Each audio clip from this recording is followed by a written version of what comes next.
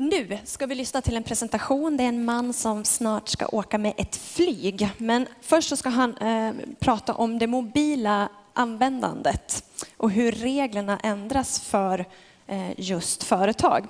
1993 började magasin Wired ges ut. Det är ett amerikanskt magasin som skriver om hur ny teknologi påverkar vårt samhälle. Wired är känt för att mynta nya uttryck, bland annat the long tail, som vi har hört flera gånger här idag. Nu ska ni få träffa redaktören för den brittiska utgåvan. Han har skrivit krönikor för många magasin, bland annat The Times Magazine, The Guardian, The Times. Och han pratar ofta om hur entreprenörer och innovatörer förändrar världen.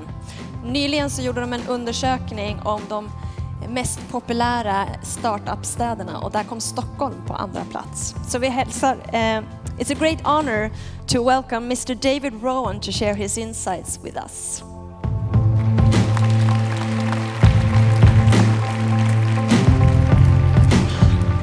Hello, thank you.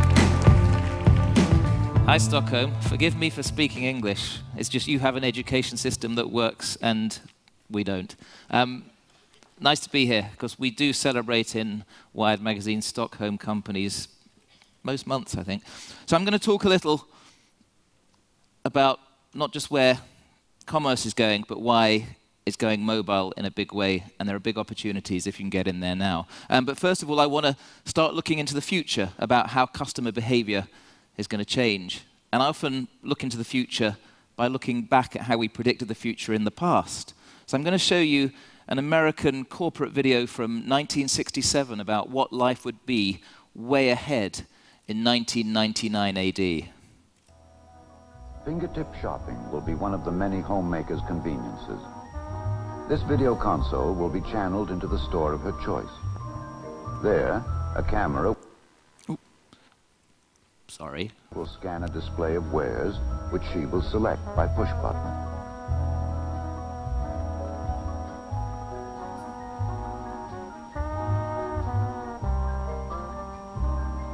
Another part of this console is a household monitor screen, which maintains a watch on critical areas in the house, swimming pool, or yard.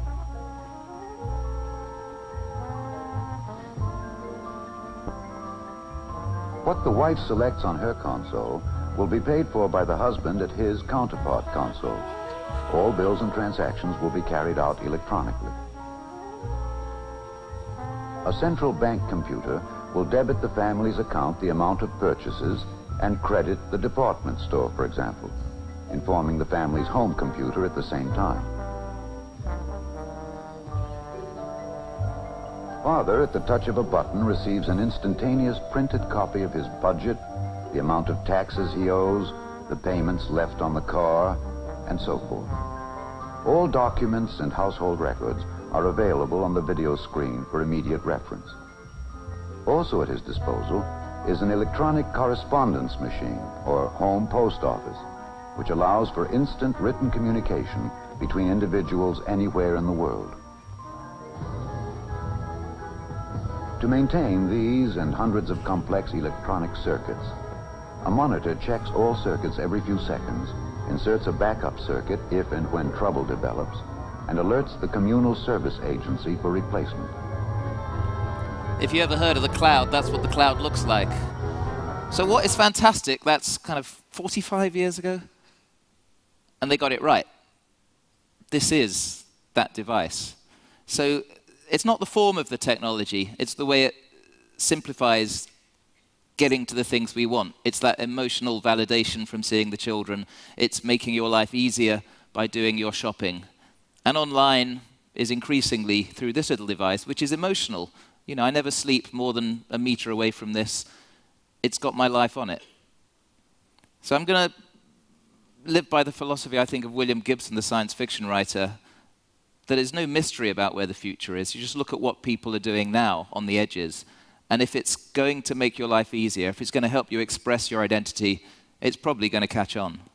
But we're in a time of massive disruption, so nobody can relax. Nobody can be safe in knowing what you're doing today will still be your business in a week. I started 3 years ago editing a paper magazine. I thought that's what I did, but it's not. I'm now trying to tell the stories, but through all sorts of devices, through the tablet device, through the various apps. We're doing audio, we're doing podcast. We're now a live event, because that's how people want to access the stories and each other. And in Condé Nast, where I work, some of the other magazines in Moscow, there's the Vogue Cafe, or there's the GQ Bar. You've got to be careful about extending the brand too far. Cosmopolitan magazine became a yogurt a couple of years ago, which wasn't quite helpful. But I just want to remember that film, The Graduate. And you remember Mr. Maguire said to Benjamin, "Benjamin, I've just got one word for you."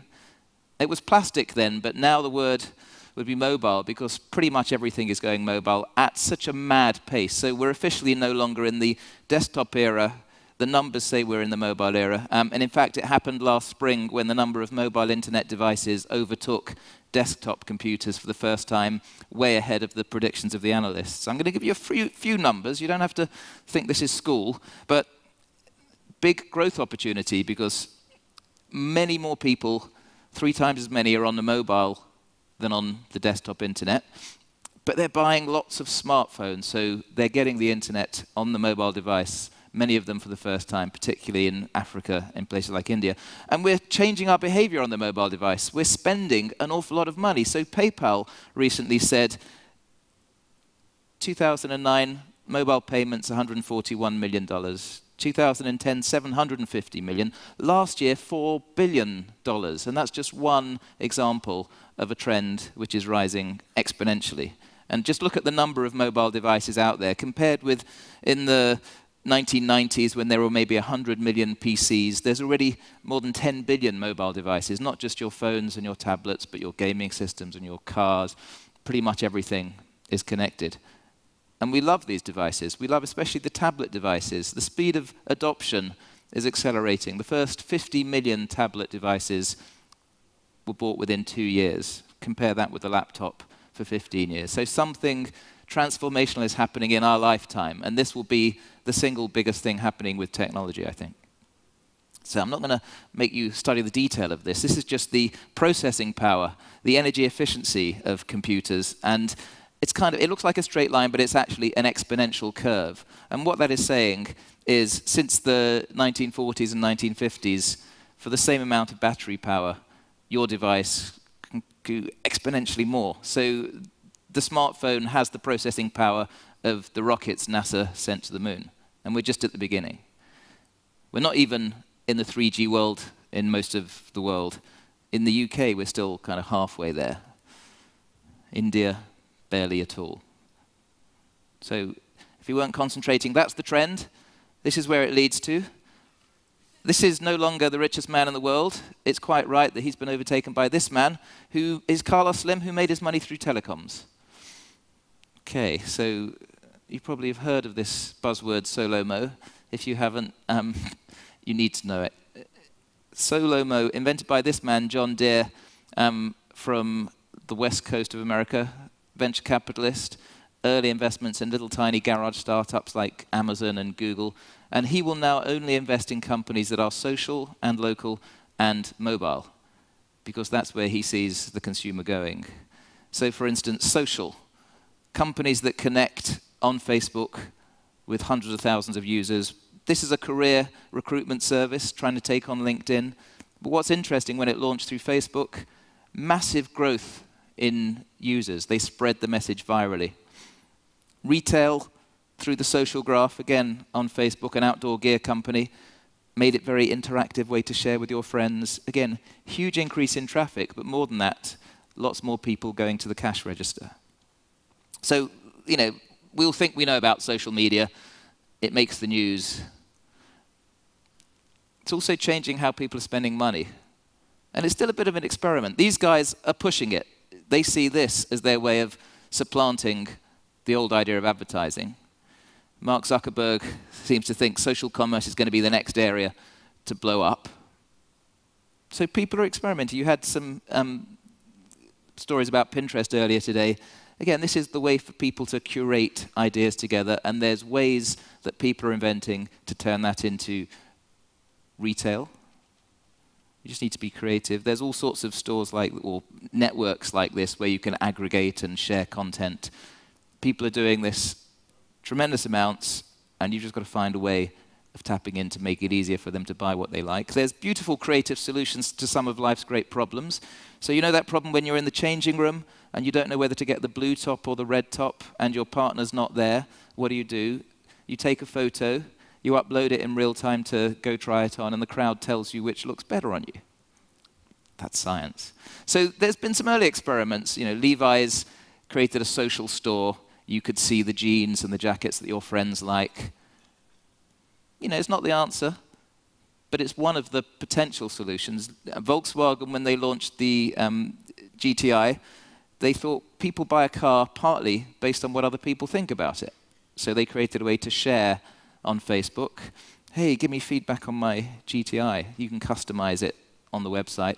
And they had 500,000 people going through that process, and many of them took test rides, which is a sign that they're going to buy. And travel.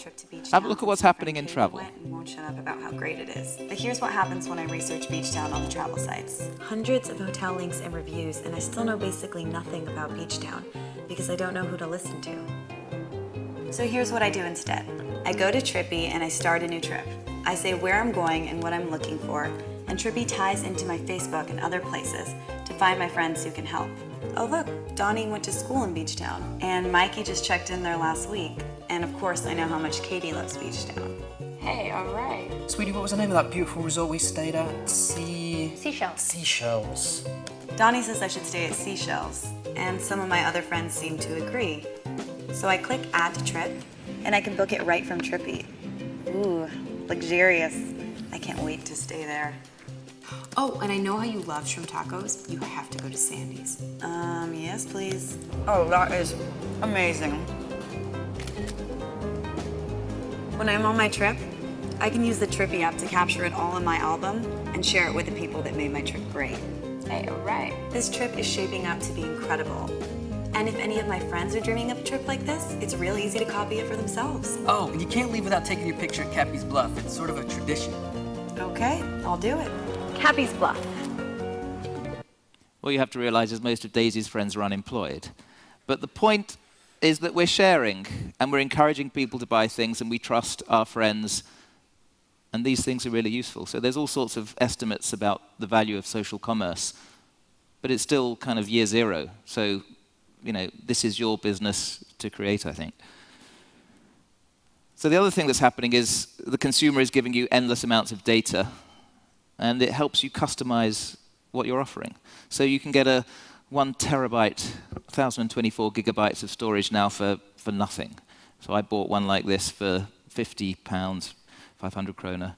And I thought I'd never fill it. I thought this is going to be me for the next 10 years. But you change your behavior. You never delete anything. You keep backups of movies, your voicemail and everything. And that's because the price of storage has gone to zero.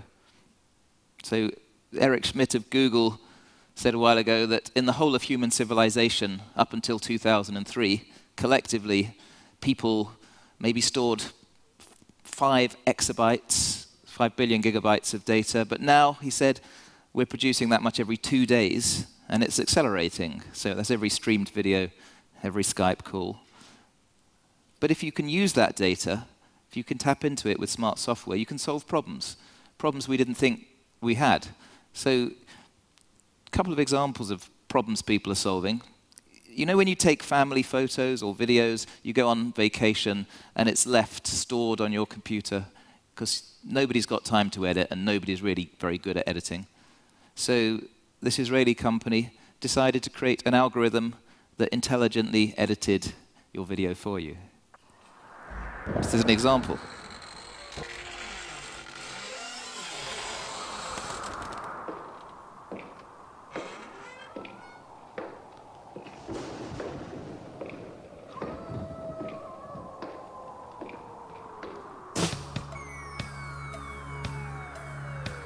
So it's a half-hour video they reduced to just a couple of minutes, and they track faces, they track where the camera's pointing, so that must be an important person. They track what they think is important dialogue. It's a company called Magisto, but it's just, you know, one example of what is possible. So it's about being creative, trying to find solutions. So if our devices connected to the internet, connected to GPS, are with us all the time, maybe there could be other problems we solve. So if anybody here has asthma, you'll know that you can't always predict where it hits. So this is what a bunch of American doctors have been doing. Each day, millions of Americans carry and use inhalers to relieve asthma symptoms. How often a person uses their inhaler indicates how well their disease is managed. The Spiroscout is a small device that attaches easily to most inhalers. It uses GPS to automatically determine the exact time and location when the inhaler is used, because revealing where people use their inhalers provides valuable clues about environmental exposures that cause attacks. Our tools help patients, physicians, and public health agencies systematically track asthma in real time so that they can put the latest information to work to better understand and control the disease.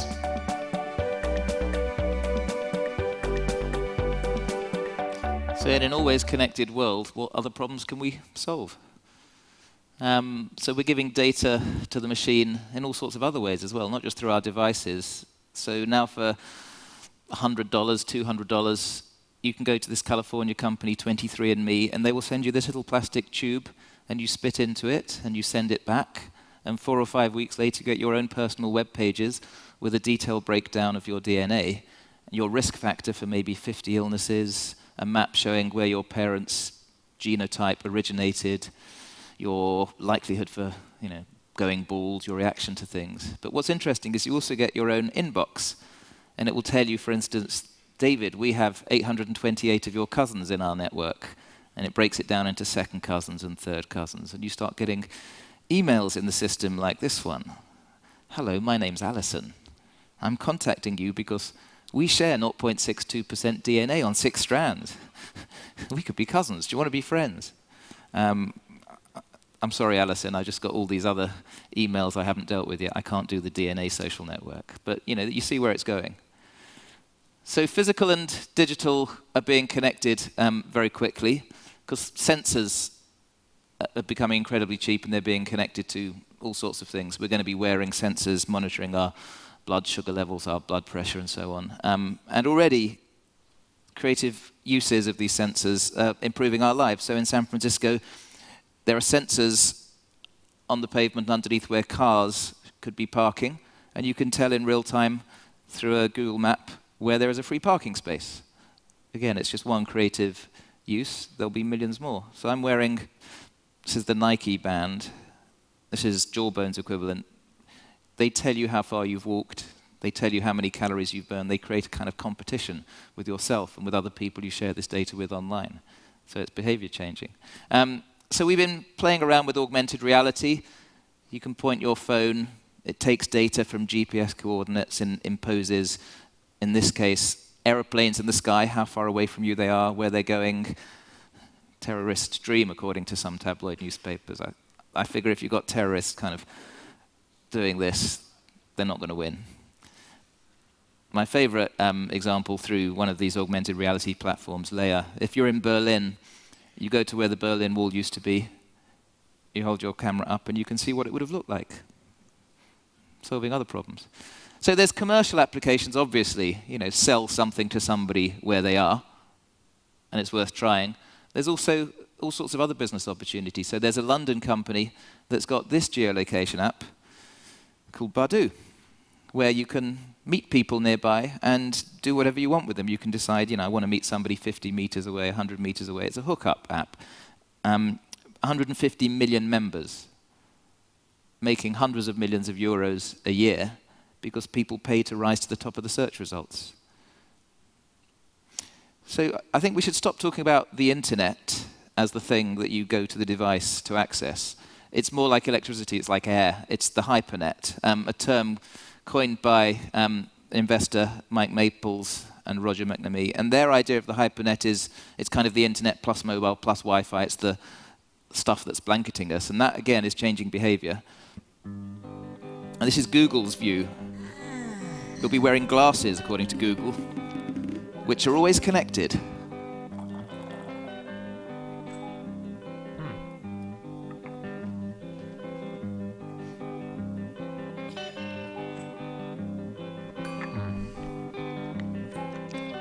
Yeah. Meet me in front of Strand Books at 2.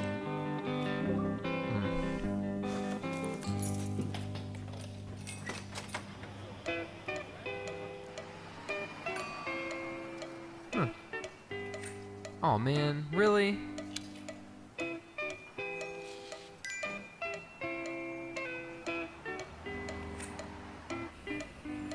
Hey there, guy. Hey there, little guy.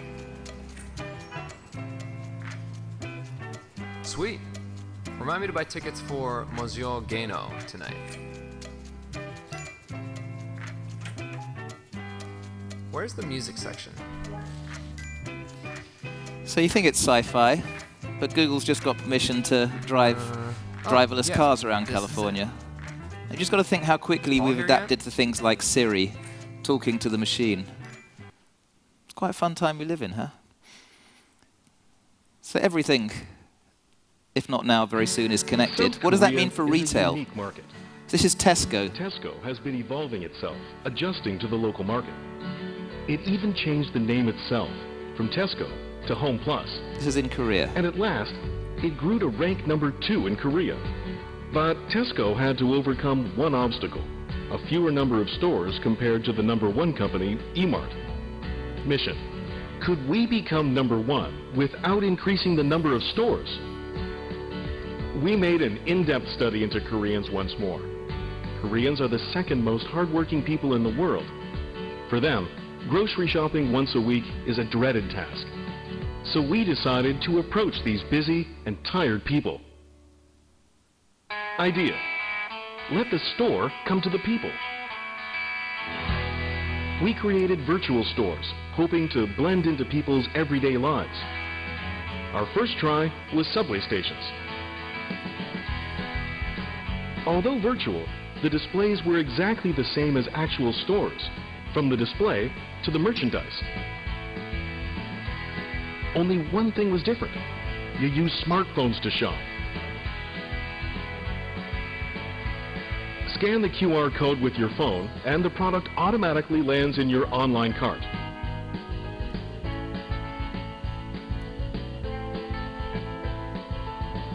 When the online purchase is done, it will be delivered to your door right after you get home. People can relax more after work and on weekends. It put them at number 1. Again, it's making people's lives easier. So the crowd is more powerful than any of us, any of our businesses. But that, again, creates opportunities once you understand it. If you ever go to Kickstarter, it's a fantastic, not just real-time market test, R&D focus group, but it's also changing how real products are designed and made and sold. So there's one online at the moment. This is a snapshot of today on Kickstarter.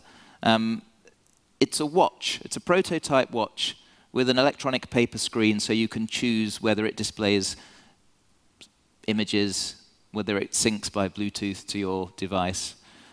And they thought, if we make $100,000 in pledges, we can go into manufacture. So there's still 9 days to go, and 64,000 people have pledged $10 million. It's extraordinary. The people decide. The people are also making a car. So there's a company in the States called Local Motors, where the crowd votes up the designs of a car, and they actually make it. This is their rally car. You can have one for about $50,000, and they'll help you manufacture it over a couple of weekends, but they'll get all the parts. It's changing education. So the crowd, anybody can be a university. Salman Khan put some videos explaining some science online for young relatives. This morning, there were 150 million views already of those lessons, and they're pretty basic, they're pretty amateur.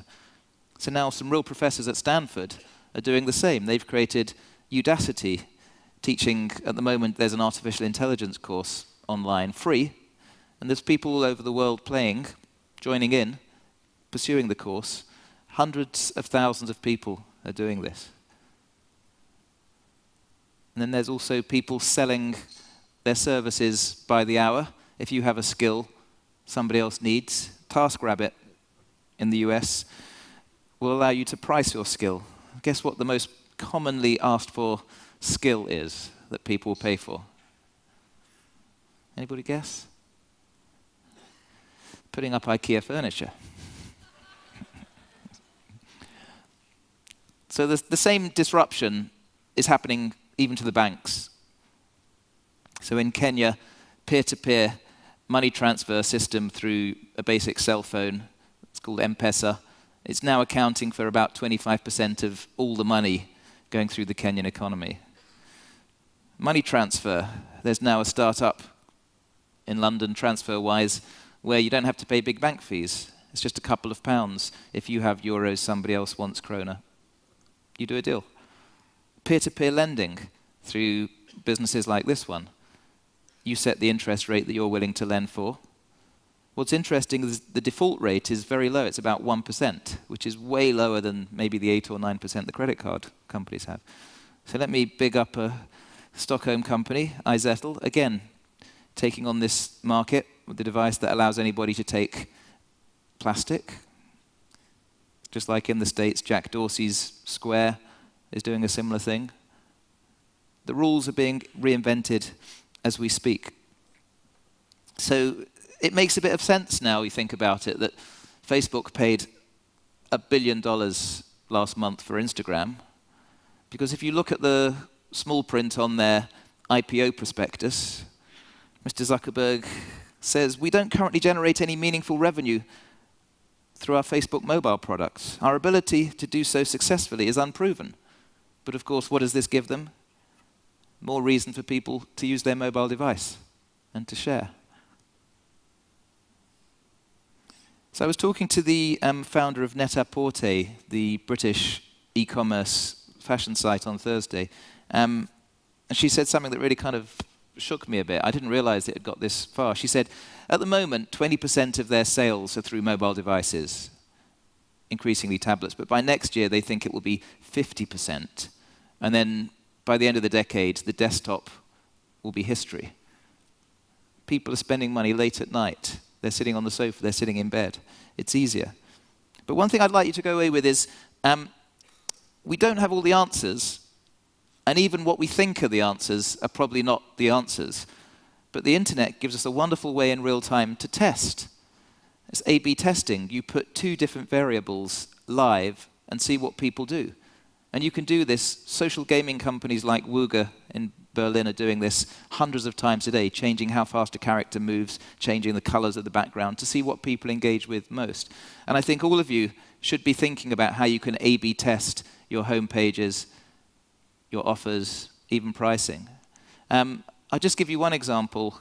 So the last American election, the Obama campaign decided to test their sign-up page on the website. And they changed a few things. The media, it's either photos or videos, and the button. Should it say sign up? Should it say join now? And that was the original one.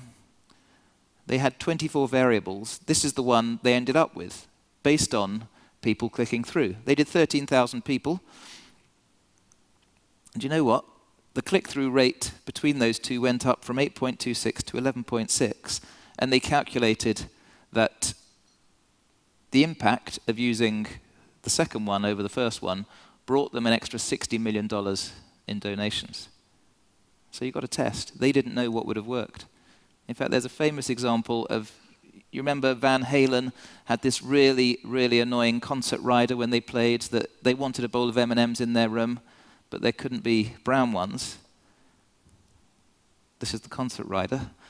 Well, that was A/B testing. That was to see if the people running the show, they had very complicated stage equipment, were reading the small print. And if they saw a brown M&M, they had that feedback loop. They knew they weren't being careful. So often they'd refuse to play because there were big safety implications. So we're in a world of transparency. And again, the idea of privacy as we used to know it is probably finished. But it also means that you can kind of change other people's behavior. So in New York now, you can go to online maps showing how much energy each individual building is using. And that creates a kind of peer pressure that you don't want to be shamed by your neighbors. But we are still human beings with our psychological flaws and weaknesses. And we do strange things like pay $635,000 real American dollars for this virtual nightclub in a virtual asteroid called Project Entropia, last year. And we do strange things like, this is a free smartphone game called Mini Tycoon, but you can pay a little bit of money to customize your corner of the casino.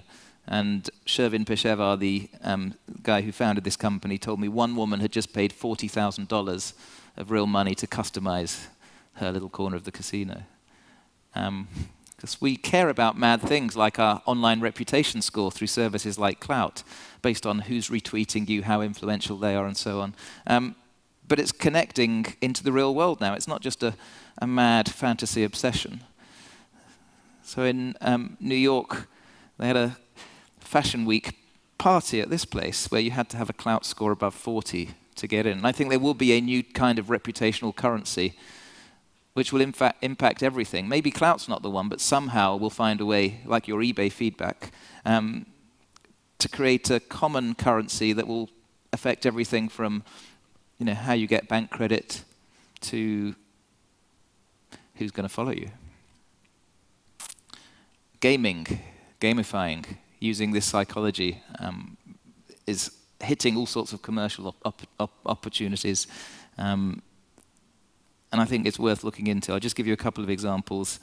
So the dashboard of the Prius turns saving energy, turns braking efficiently into a game. And you can compare this with other people.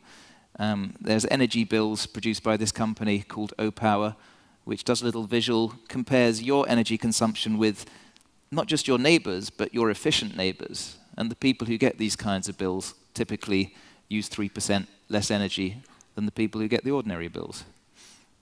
So I just want to think about the sorts of crazy psychological stuff we are doing online.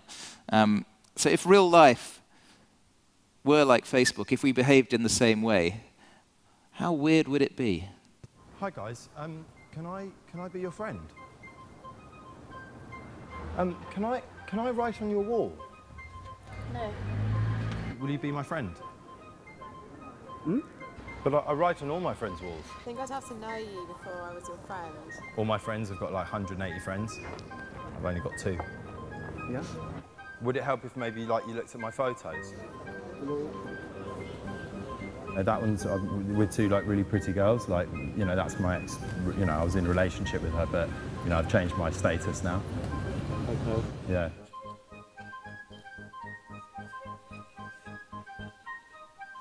What's your relationship status? Single. Oh, good. Yeah. Cool. I like that. Do you? Yeah. Good. I like your jacket. Thank you. I like your sunglasses.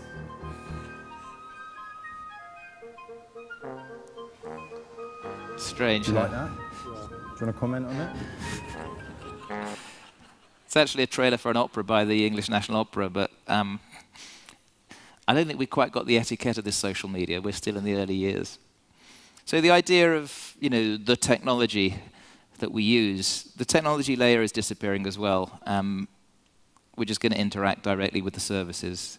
So there's all sorts of things happening. This is American research where you can actually read people's brain signals to reconstruct images based on what they're thinking. There's a nice local company called Toby, whose representatives may be here. We've done some work with eye tracking, but also embedding eye tracking cameras into a laptop so you can navigate just by looking, no mouse, no hand. Fun experience, slightly odd. And of course, there's the Kinect sensor that puts you into the picture. You are the controller. There's all sorts of extra applications. So think about this as the beginning of a hugely disruptive time, a mobile and a social and a local time, that Douglas Adams, the Hitchhiker's Guide to the Galaxy writer, might kind of spur you on to react to quite quickly, because he said, anything invented before you're 15, that's the order of nature. It's always been like that. Anything invented between your 15th and 35th birthday, you could get some career benefit there. But anything invented after you're 35 is against nature and should be prohibited. So I'm not going to ask how old anybody is, but I would talk to the 15-year-olds and talk to the interns, because the accelerated pace of change is extraordinary, and I don't think any of us can keep still.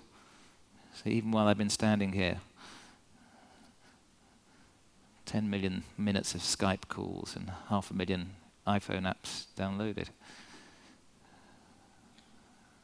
Thank you.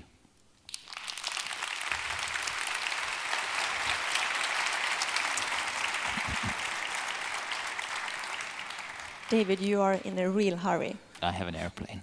But I can answer one quick question if you want. Any questions? One question from Twitter. What's the biggest challenge for social commerce?